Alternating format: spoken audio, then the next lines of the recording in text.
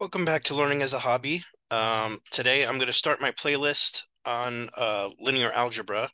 Um, my wife is watching some TV in the background, so if there is a little bit of noise in the background, I do apologize for that, but um, I'll do the best that I can.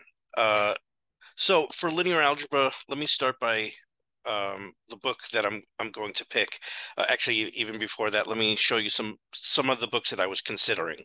So I was considering using this book, which is very famous, Linear Algebra Done Right by Sheldon Axler.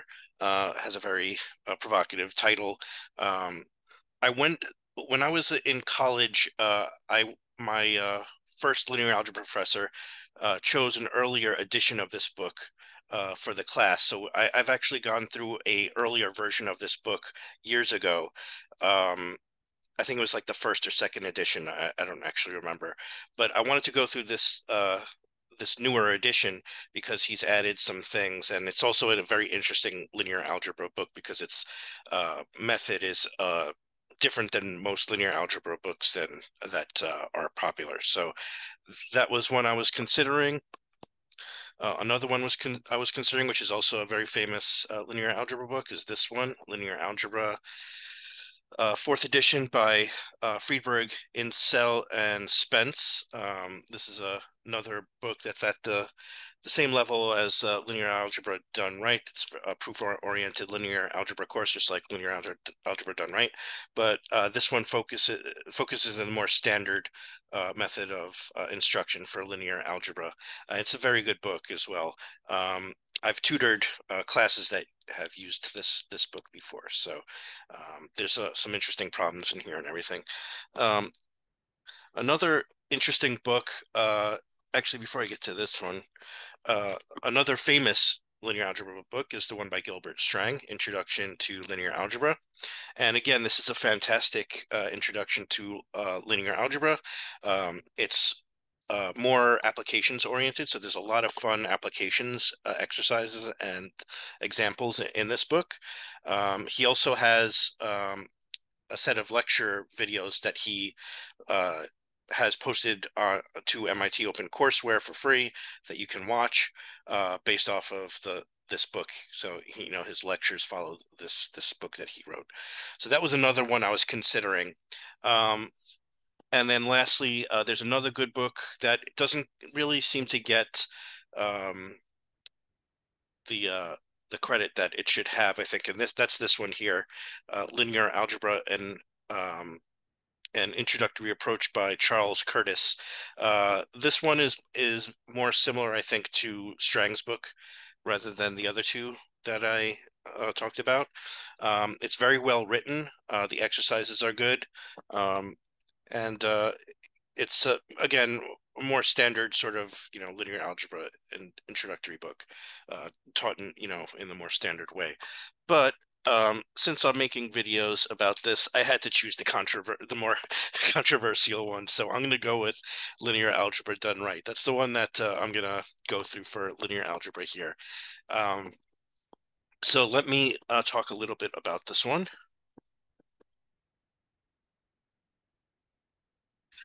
All right, so this is written by Sheldon Axler. This is the third edition, which I believe is the newest edition of the book. Um, there is no solution manual for this, but you'll find that that's usually the case for once you get to a certain level in math that there are no more solutions. So you have to just make sure that you're doing everything correctly. Um, because you can't, especially if you're doing self-studies, you can't check whether you're doing it correctly or not. But all right, so I want to read through the author's preface here just to explain the title and the method of instruction that this book is going to use.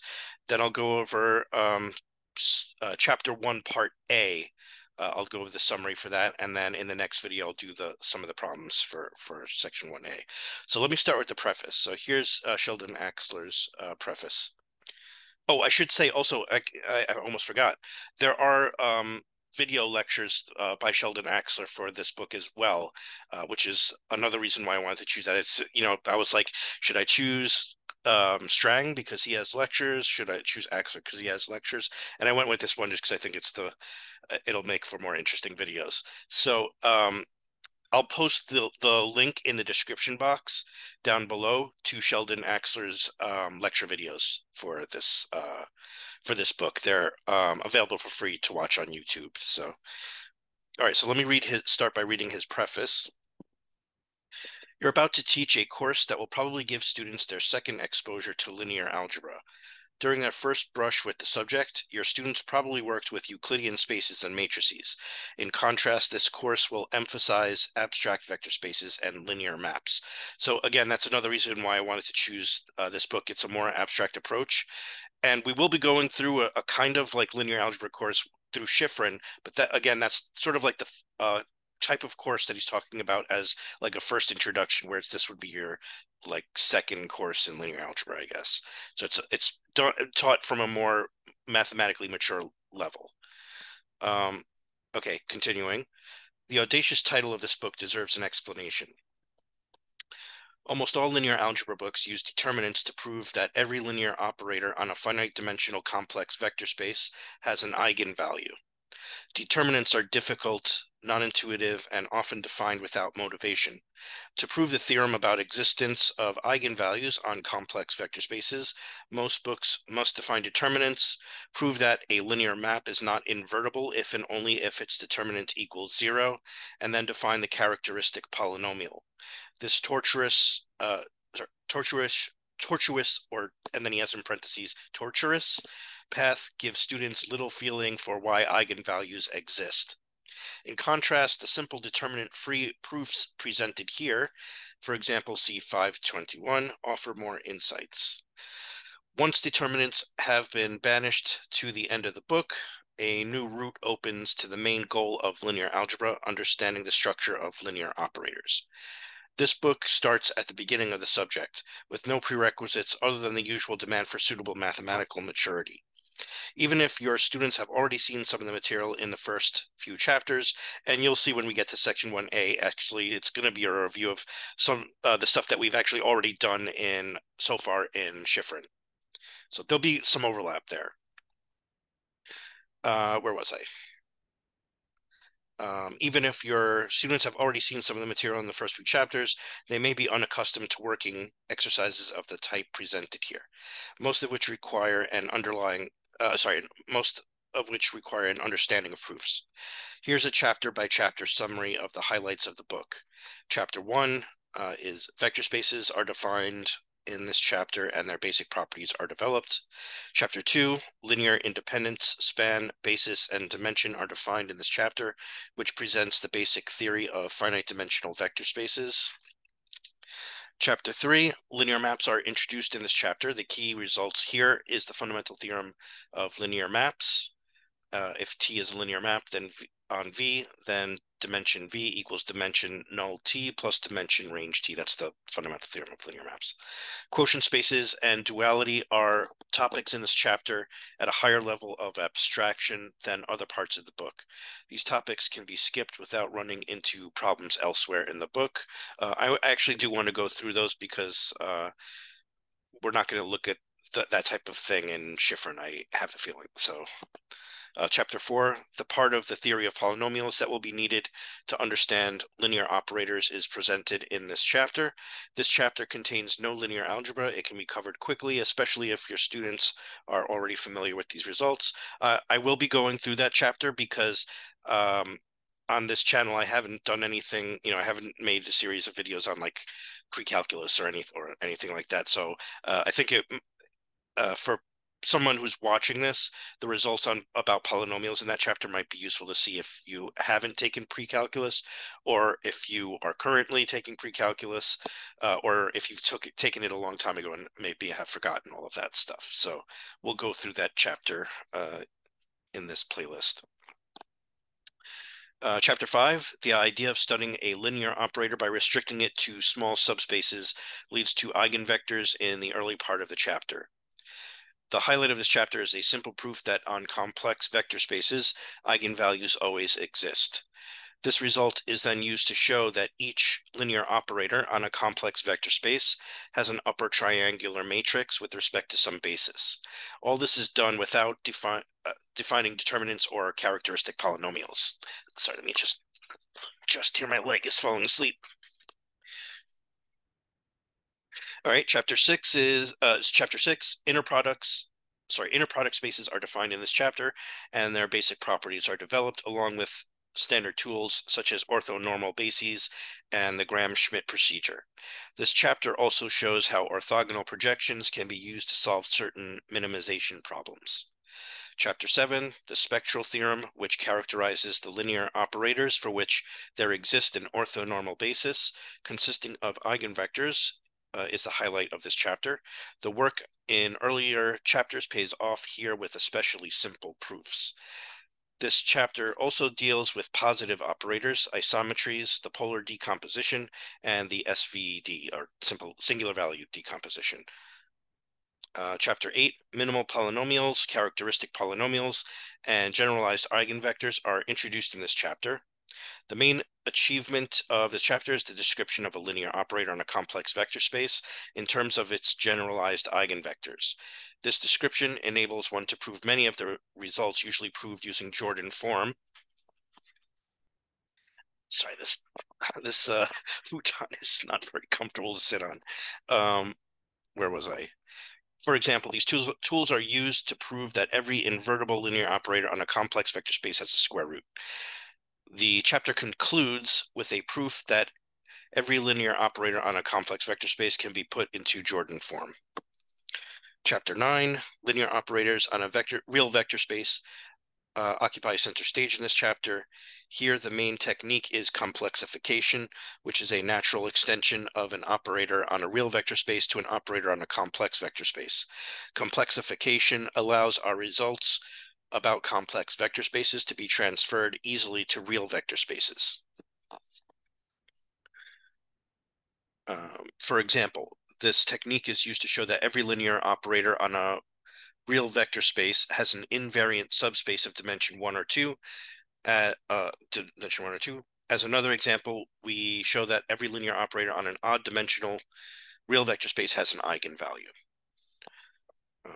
Chapter 10, the trace and determinant on complex vector spaces are defined in this chapter as the sum of the eigenvalues and the product of the eigenvalues, both counting multiplicity. These easy-to-remember definitions would not be possible with the traditional approach to eigenvalues because the traditional method uses determinants to prove that sufficient eigenvalues exist. The standard theorems about determinants now become much clearer.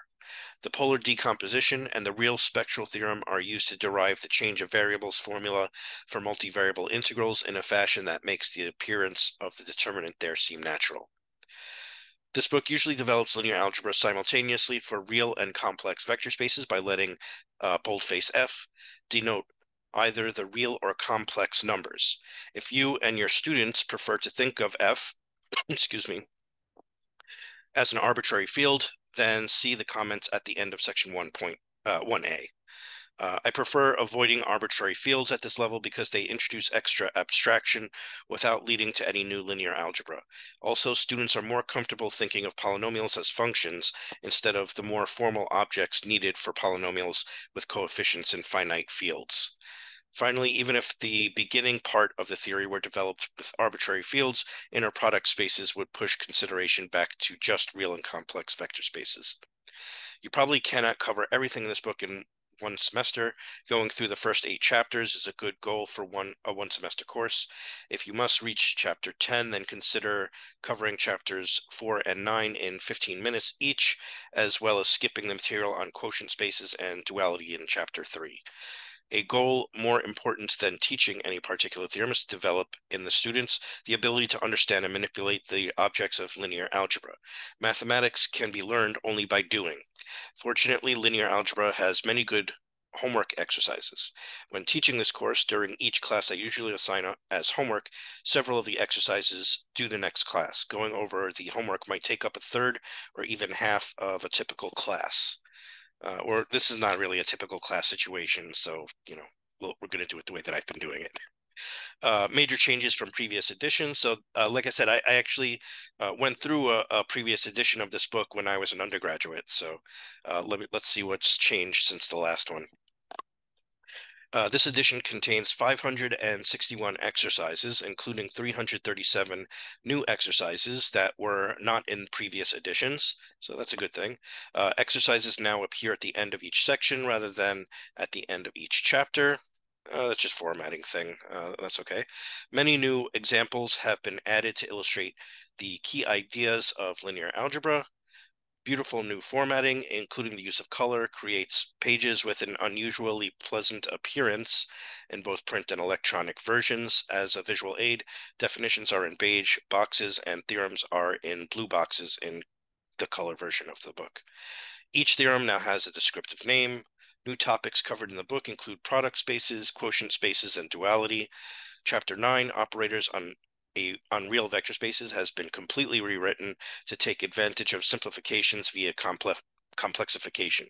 This approach allows for more streamlined presentations in Chapter 5 and 7 because those chapters now focus mostly on complex vector spaces. Hundreds of improvements have been made throughout the book. For example, the proof of Jordan form, section 8D, has been simplified. And then he has a link, a web address for his website about the book. Maybe I'll put that in the description box down below as well if you want to check it out. All right, so that's the preface for the teacher. There's a short preface for the student too, so let me just read that and then we'll get to the section 1A. Preface to the student. You're probably about to begin your second exposure to linear algebra. Unlike your first brush with the subject, which probably emphasized Euclidean spaces and matrices, this encounter will focus on abstract vector spaces and linear maps.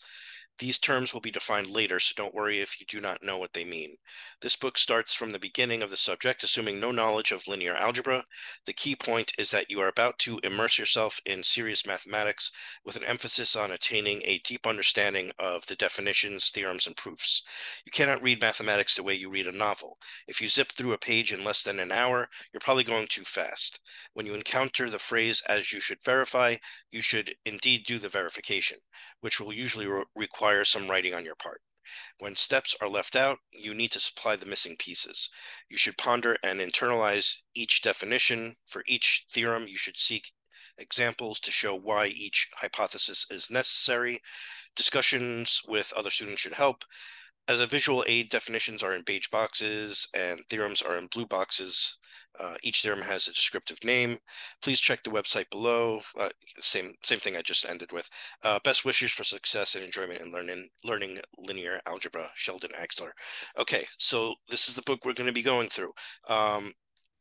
It's deceptively small in size. This book is quite formidable in its problems. It's pretty famous for being a very rigorous and if you like mathematics, it's also fun. The exercises can be very difficult though. So let's start on chapter 1A, part 1A. I have my summary written up already, so I'll go through that with you guys, and then after this, I'll make a video on the exercises that I did for section 1A. All right, so let me start by bringing up the lecture notes, or the summary rather.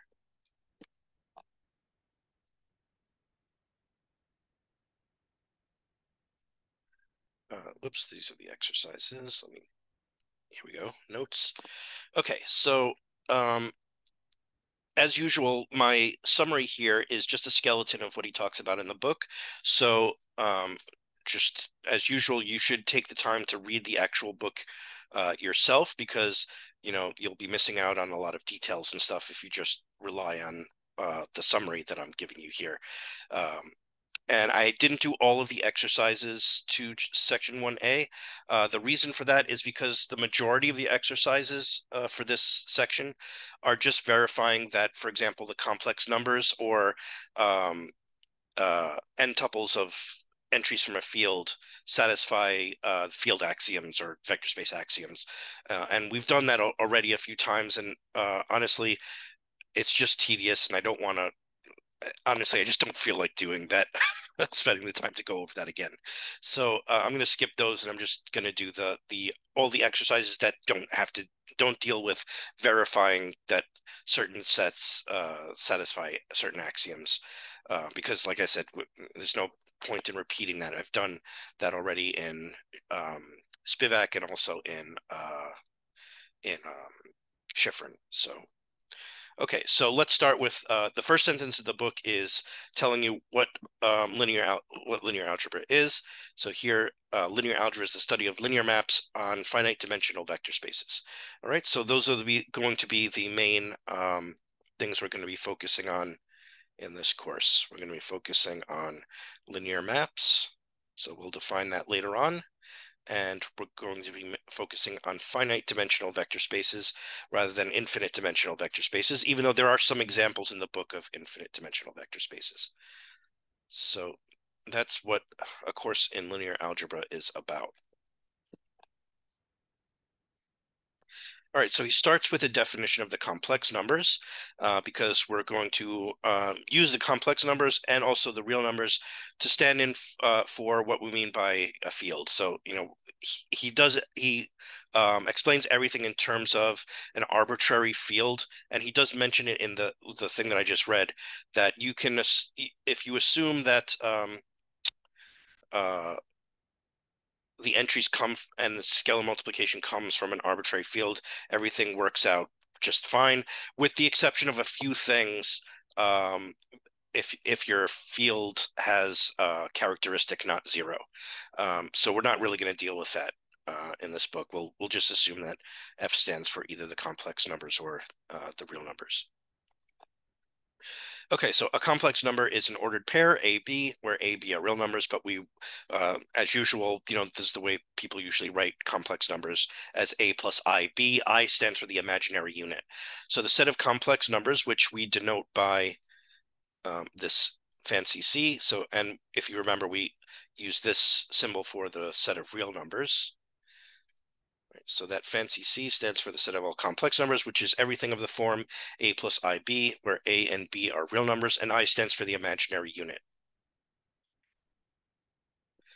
Okay, and this is how you add complex numbers together. You add the real parts together, and you add the imaginary parts together, and that gives you a new complex number. And multiplication is defined in a slightly more complicated way. You don't have to memorize these formulas if you just remember addition is like simplifying an algebraic expression, meaning you just combine like terms. And multiplication is kind of like using the distributive law, like when you're multiplying binomials out, and remembering that I squared is -1, right? That's the definition of the imaginary unit. Right. And then he asks you to verify using the definition of multiplication on C. He asks the reader to verify that I squared is -1. So I just did that down here. So I squared using the definition of multiplication is given by this product. And using the definition, that's equal to this. And notice you get -1. Okay. So that's the verification. He does give a bunch of examples in the text as well. Like, for example, he says, evaluate this. Maybe I'll do this one, but most of the examples I'm just going to skip over and just go over the theorems and the definitions. And we'll do some, actual calculations and stuff in the homework or in the exercises, rather. So if you want, let me just show you. I'll do this one example here. If you want to multiply these two complex numbers out, again, you use the distributive law. So you take this times this, plus this times this, plus this times this. Whoops, sorry. First, whoops, I forgot outer. So this times this. It's like, if you remember, when you're multiplying binomials, right? FOIL. So let's do that here. So we get 2 times 4 is 8. 2 times 5i is 10i. 3 times 4, 3i times 4 is 12i.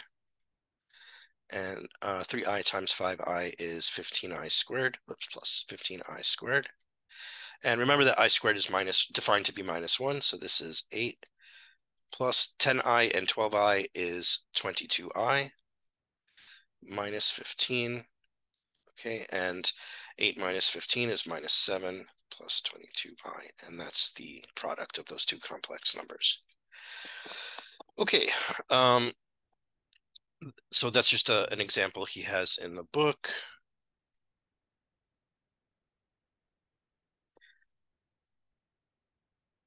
And like I said, most of the examples that he does in the book, I'm going to skip over and just focus on definitions and theorems. But properties of complex numbers, I won't really go over this in detail because we've actually already seen these properties in Spivak. These are the field axioms. So all he's saying is that the complex numbers are a field, right? Then he asks to show that alpha beta equals beta alpha for all complex numbers. I don't know why I wrote lambda here. It's just two complex numbers. Again, I'm going to skip that just because it's a verification, and honestly, I just don't feel like doing another one of those. So I'll skip that definition. Here he's defining what we mean by division and subtraction of complex numbers. So let negative alpha denote the additive inverse of alpha. Thus, negative alpha is the unique complex number such that alpha plus minus alpha is 0. That's the definition of the additive inverse. And because of that, we define subtraction on C to be, so beta minus alpha is the same thing as beta plus the additive inverse of alpha. And we do a similar thing for division. So for alpha not 0, let 1 over alpha denote the multiplicative inverse of alpha. Thus 1 over alpha is the unique complex number such that alpha times 1 over alpha is 1, which is 1 is the multiplicative identity, if you remember. All right, so with that, we define division on the complex numbers to be defined by, so beta divided by alpha is the same thing as beta times 1 over alpha, which is the multiplicative inverse of alpha. Okay, and then here just a note. Throughout the book, he says let F denote either the real numbers or the complex numbers. So the underlying field in the vector spaces that we're going to be looking at here will always be understood to either be the real numbers or the complex numbers. And because of that, we'll use this generic F to denote that it works for any field, any underlying field. Like I said, there are a little bit of some complications that come up if the field is finite. In other words, if it has a characteristic not 0, but we won't do that here. We'll just assume that it's just the real numbers or the complex numbers. This way, we don't have to deal with that extra complication. Okay, he does make a definition here that you don't usually see it in other linear algebra books, but let me just so that we're used to how he does things in the book. Let's read this out. So if n is a non-negative integer, a list of length n is an ordered n tuple. So in other words, it's x1 through xn, where the xj's come from your underlying field. Two lists are equal if they have the same length with the same components in the same order. So again, this is an ordered n tuple. The order that you write the entries in matters. The number of entries matter. And for equality, you need the two lists to have the same length and same order along with the same entries. Notice that in order for it to be a list, it has to have a finite number of things in it. So it can't.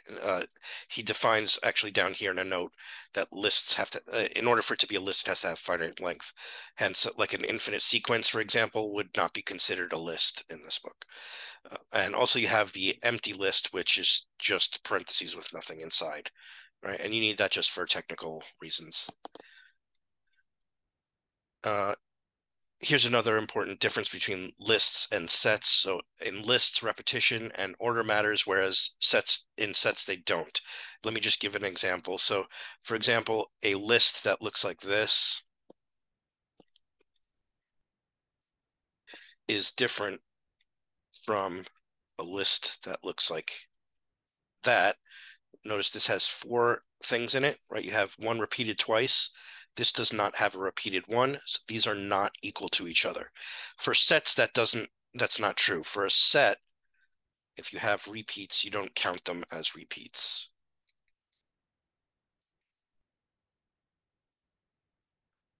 Right, so the set containing 1, 1, 2, -3 is the same as the set containing 1, 2, 3. Also in sets, the order that you write the entries in doesn't matter, but it does for lists. Right, so there's some important differences between lists and sets. Lists have more structure to them.